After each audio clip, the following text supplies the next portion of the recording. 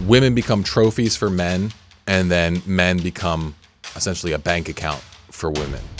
Things like OnlyFans, it allows women to engage in that scenario of like, I give you sexual pleasure and you give me money without ever actually having to interact with them on a human level. We've just got this deep societal conditioning. It's like, this is what you practice, then this is what you're gonna get.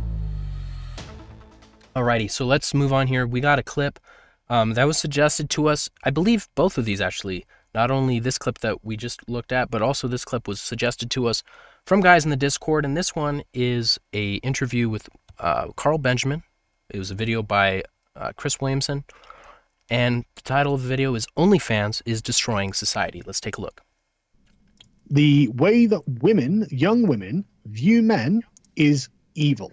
It is purely as a transaction, as in they are essentially prostitutes, every single one, and they don't even realize it. It's objectification from men to women and commodification of men from women. You know that meme of the dog in the house, and the house is on fire, and he's just smiling through the beginning of the end? This is fine. Like, if men don't kill themselves, they're exiting education and society and family life at the highest rates ever. Women are frantically pursuing careers only to discover that they're unable to find a partner that they're attracted to, and then jump on meds at 40 years old. And then the people who want kids can't find a partner that does as well. Birth rates declining. Faith in the leaders and the news organizations non-existent. And everyone's just about sufficiently sedated not to notice or care that it's going on. That's a precise and accurate summary of how the West has declined and will collapse, yes. Oof. Yeah, that's a little bit of a brutal one. I think Chris just blackpilled himself with that. Yeah, it sounds like it. Yeah, we have this, like, I know there was more in this conversation where they were talking about like OnlyFans and how it changes the relationship between men and women, where basically women are taught that men are just, it's just like, what can they get them? It's like women become trophies for men, and then men become essentially a bank account for women. And that's what it is. This exchange. Man gets sex and status if you're hot, and then the woman gets, you know, money and resources if you, you know, can provide and whatnot. And this is, on some level, this is the way it's always worked between men and women. But I think it's taken a very deeply dehumanized sort of turn recently. I think it's just become far, far grosser, because instead of like actually having another person on the other side of that equation with you, things like OnlyFans, it allows women to engage in that scenario of like, I give you sexual pleasure and you give me money without ever actually having to interact with them on a human level, right? They're just faceless people who follow their OnlyFans, right? And then the flip side of that would be men with porn, right? Same sort of thing. It's like, hey, I get to, you know, pretend like I'm having sex with you, and my brain releases all this dopamine and you know, this simulation of a high status event, and I get to feel really good and get this awesome orgasm. And so it's like, but it's never actually with a real person. Now, I think because that kind of stuff is happening so much, it's that transactional element between men and women, which has always been there, has then become even more intense in the average everyday relationship. Like, that's what's, you know, our Tinder culture has kind of, I think, turned into, even in the dating world.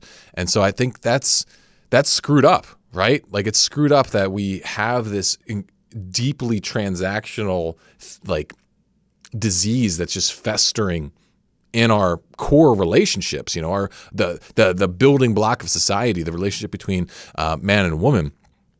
And where we want it to be is like, well, what if people actually loved each other again? What if there was actually like real love, real intimacy, real connection? What if like that's what we built things off of? I think we can all agree that that's better, but we've just got this deep societal conditioning. It's like, this is what you practice, then this is what you're going to get.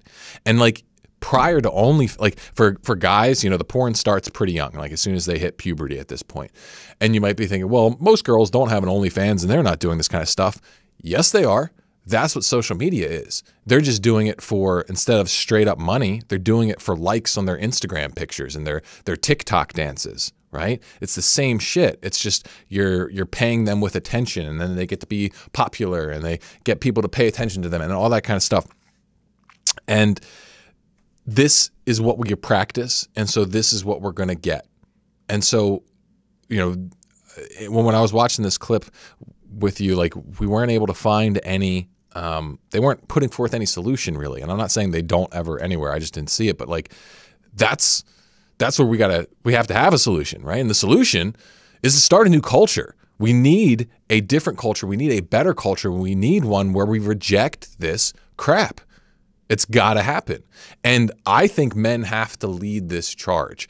Like, this is why I keep coming back to the quitting porn stuff. It's like, in many ways, I would like to move beyond quitting porn because there's so much more stuff to talk about. But like, this is where it's got to begin, because until you can scroll past, you know, the thirst traps in your feed and you stop giving them attention, well, then there's not even going to be an incentive for women to not do that kind of stuff. Like, there needs to be a set of men worth pursuing, right? And I guess you could argue that, like, you know, well, women got to do it first, but I don't know. I just think that's weak thinking. Like, you think like, oh, well, there's no good women left, and so I'm not going to stop watching porn because I would never be able to find a good woman. And it's like, no, you have to be the one who takes the chance. Like, that's the way it goes. It's like, women, they are a product of society.